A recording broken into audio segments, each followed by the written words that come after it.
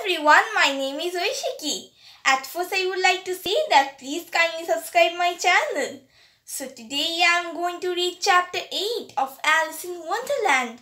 And yes, I would also like to inform that the ones who want to watch Alice in Wonderland part 7, they can get the video link from the description box. So now let's begin with our story. The Queen's Conquest Ground. Alice noticed a tree trunk in front of her with a door in it. She opened it and she found herself back in the hall with the glass table and the golden key. "This time I know what to do," she said. She nibbled at the mushroom until she was small enough to go through the little door into the lovely garden with its flower beds and fountains. Alice was surprised to see 3 gardeners busily painting a white rose tree red, and even more surprised when she saw they were playing cards.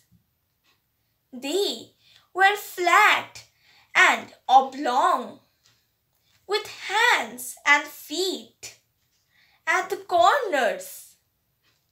Their names were 2, 5, and 7. "You see, miss, this here rose tree ought to have been red," 2 was explaining. "If the Queen sees it, we shall all have our heads chopped off." "Hush!" whispered 5. "Here she comes." All 3 fell flat on their faces. There was sound of many footsteps, and Alice looked round eager to see the Queen. First came 10 soldiers carrying clubs. Then came 10 courtiers with diamonds. Then came the 10 royal children, hand in hand with hearts on their tunics. Next came the guests, including the Duchess and the White Rabbit. And then came the Knave of Hearts, carrying a crown on a red velvet cushion. Next of all in the grand procession came the King and the Queen of Hearts themselves. Alice courtesied and told the Queen her name. "I needn't be afraid of them," she thought. "They are only a pack of cards." The Queen looked at the gardeners lying flat on the ground. "Turn them over," she said to the knave.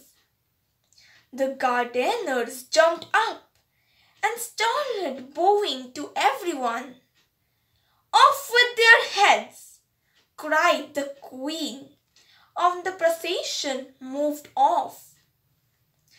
"You shan't be beheaded," said Alice, popping the gardeners into a large flower pot before the soldiers could catch them.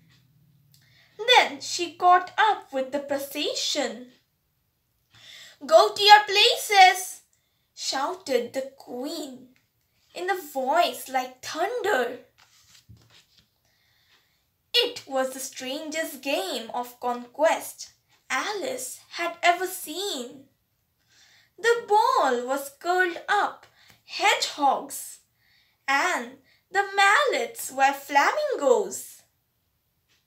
The soldiers had to double up and stand on the hands to make the arches.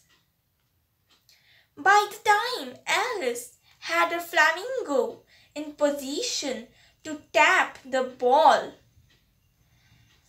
The hedgehog had uncurled and crawled away.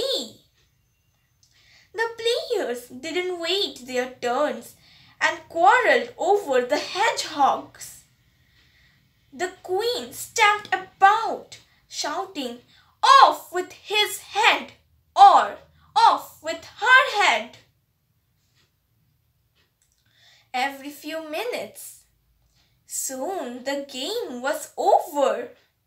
All the players except the king, the queen, and Alice had been sentenced to be beheaded.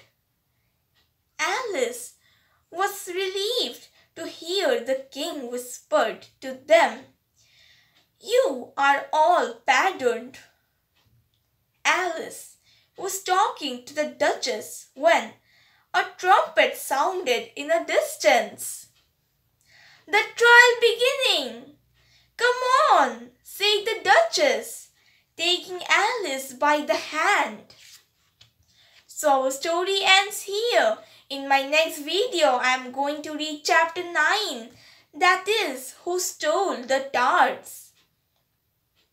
If you liked my today's video, then please like and comment my video. And also subscribe my channel to listen to more such stories and to follow all my videos regularly. And don't forget to click on the bell icon. Thank you.